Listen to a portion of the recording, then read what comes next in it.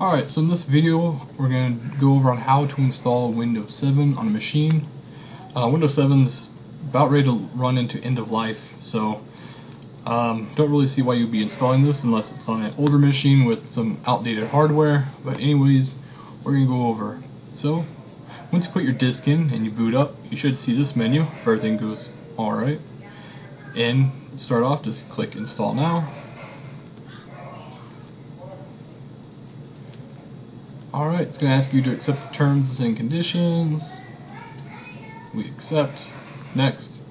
Okay, if this is an upgrade, if you're going from XP to 7, click here. Otherwise, we're going to do a custom. So here's our hard drive, 32 gig. That's where we're going to be installing that. You may see something different. If you see something different, you're going to need to erase that, and basically you need just an empty disk. So we already have an empty disk. We're going to click next. To erase that, there should be some items down there. Delete partition, erase partition, something like that. Just click around, you'll figure it out. It's pretty easy. Alright, so here's where it's going to take a minute. It's going to start unpacking this disk and going through the installation. I'm going to go ahead and pause the video for a little bit, and we'll come back once we've moved on past this. Alright, quick little update. We're about a little over 10 minutes in. This virtual machine's only running on one core, so it's not too bad. 10 minutes in, nearly halfway done. So just a heads up, may want to give yourself 2 cores probably. But anyways, we'll let it go and come back in a few minutes. Alright, so about another 10 more minutes and it finished. It just finished going through all 4 of those steps. So now it's Windows is going to restart. Completely normal.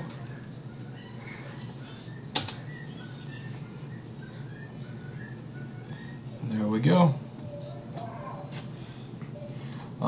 Remember, your right control is how to break out of the window. You can see my mouse is stuck inside, so right control breaks it out. Okay. After all that, Windows is booting up one more time. And I think this should be the last one. Yep.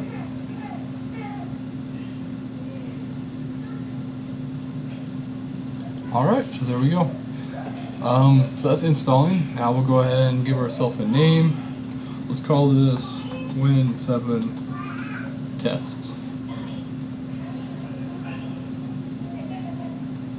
Well, leave that as a computer name. For username,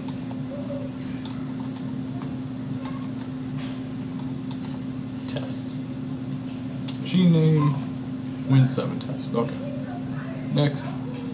I don't want to use a password, so we're going to skip all this.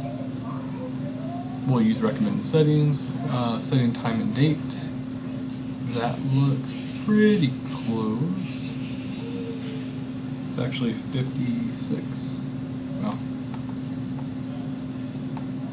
there we go. And yeah, we'll leave that.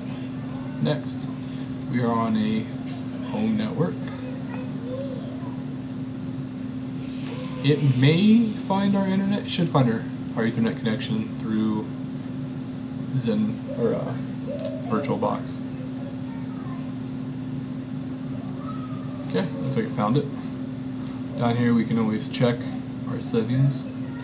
Looks like we got some connection going down here in the bottom right.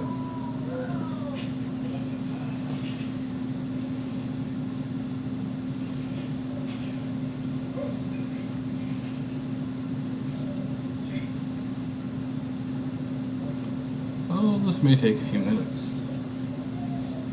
Gets any longer, we'll pause the video. Oh, there we go. Alright. There's our Windows 7 machine with all the stuff that comes with it.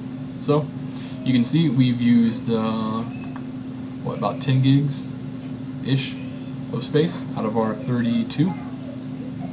All of our system files. So there we go. And later we will use this machine for testing other things, going over different features for Windows. And that's really about it for this video. So, If you have any trouble, comments, leave a comment down below, and we'll try to come up with a solution for you. But that's it for this video. Thank you.